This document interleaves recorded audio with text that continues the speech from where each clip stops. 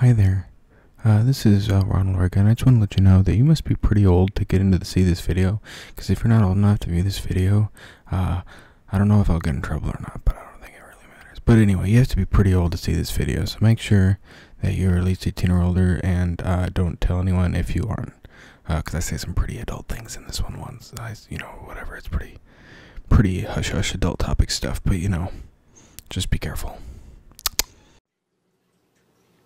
Hey there, everybody. Just got a little news. Figured out my roommates are gross people because of all things, when I go to open the fridge today, I'm going like, oh, you know what? Oh, wow. Oh, what's this in my fridge?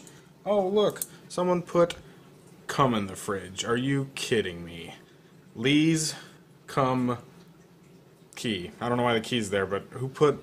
No one's even named Lee in this apartment. Why is his cum in the fridge? Come on.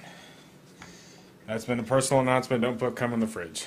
That's probably a Ronald Raygun tip too. I'll probably label it whatever I want. I don't know.